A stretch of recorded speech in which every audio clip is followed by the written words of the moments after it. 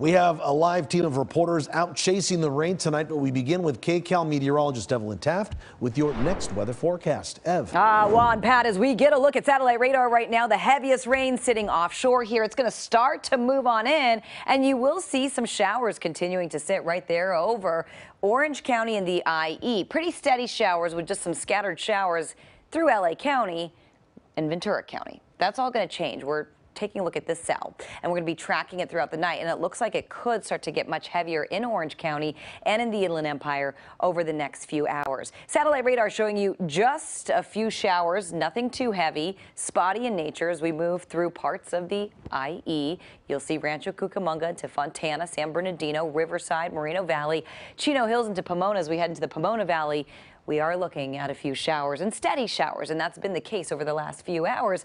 Orange County, steady showers from Huntington all the way down to Laguna Niguel in South Orange County, Mission Viejo, Foothill Ranch, Santa Margarita, Irvine, Santa Ana. Steady rain and staying that way for now. And as we get a look at our futurecast here, you'll see this is where we're at right now, and this is where we're headed over the next few hours. By 11:30, we're getting much heavier rain in the mix, and we're going to continue to track that for you in this hour-by-hour forecast.